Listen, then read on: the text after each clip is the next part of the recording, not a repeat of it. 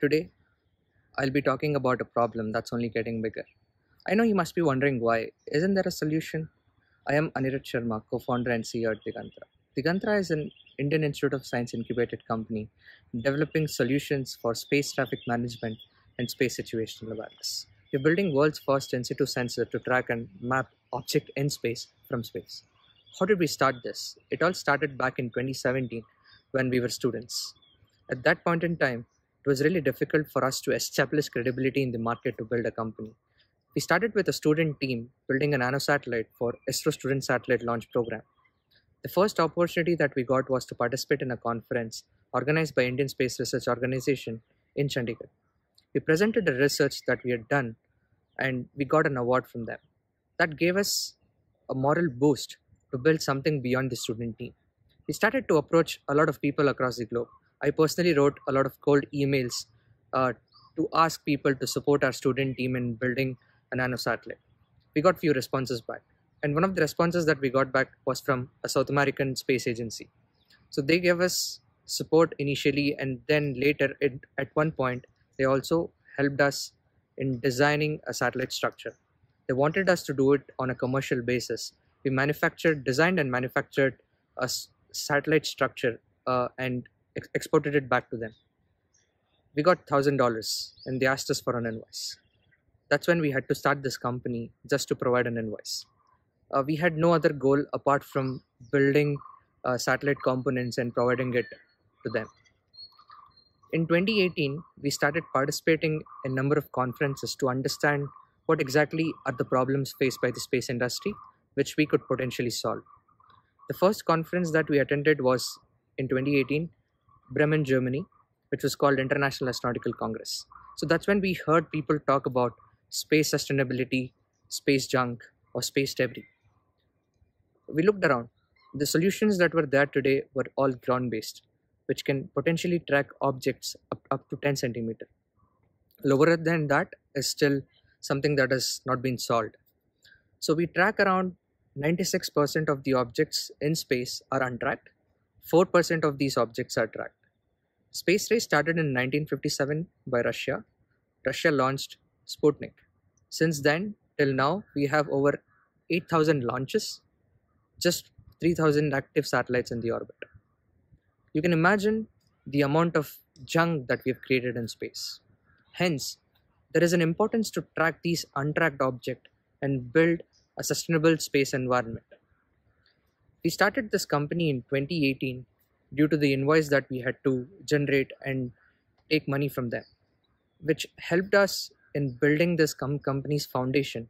And later, we started working around the research to build a space-based technology to track and map objects from space so that we can track these untracked objects and provide an accurate catalog of what happens in space and thus space map service. In the year 2019, we were selected as one of the top 8 best startups in the world by the International Astronautical Federation Committee to present at International Astronautical Congress in Washington, D.C. We presented our solution there, which was just a research. At that point in time, we realized that there is a commercial essence to what we were building. That's when we thought, why not we start a company and work around a commercial solutions for space situational awareness or solving this problem.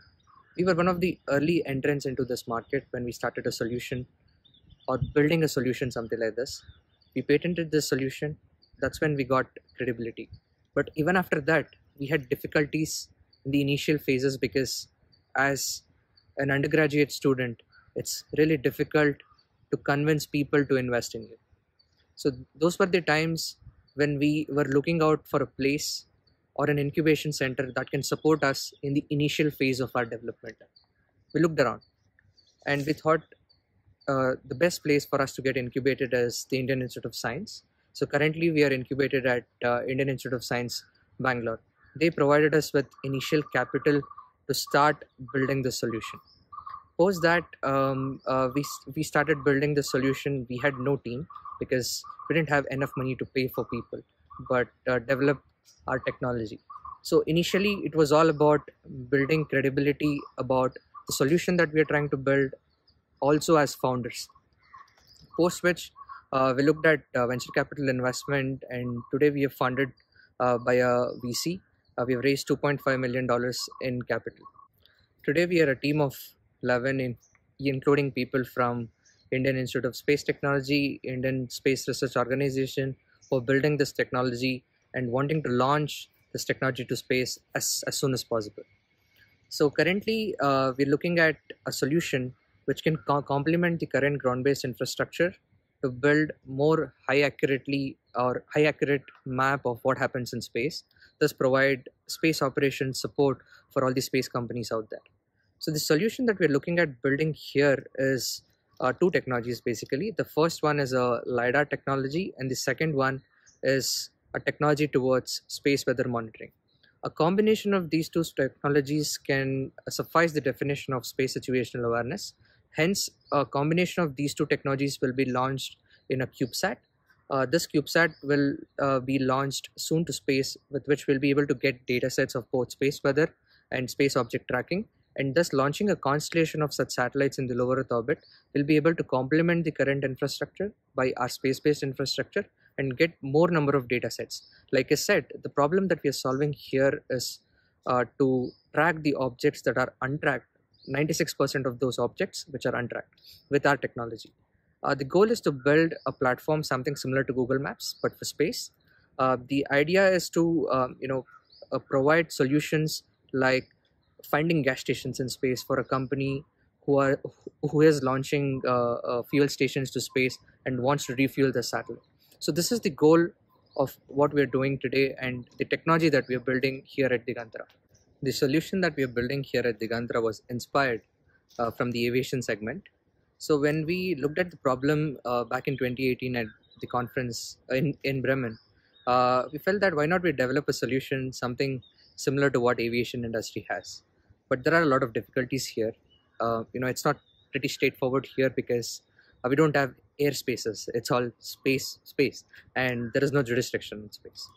So to have a coordinated traffic management system for space is something that has not been done by the governments at this point in time, and for a private company like us, it's difficult. Hence, we have to collect more number of data sets for us to build a comprehensive solution for space traffic management.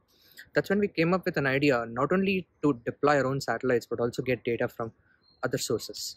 So today we have some agreements with a couple of governments to provide or get access to such data sets that are tracked by the ground-based systems. And when we merge and superimpose the data that we get from the space-based systems, we can enhance the quality of the data by certain extent and provide these data sets to several stakeholders in the space industry, including defense.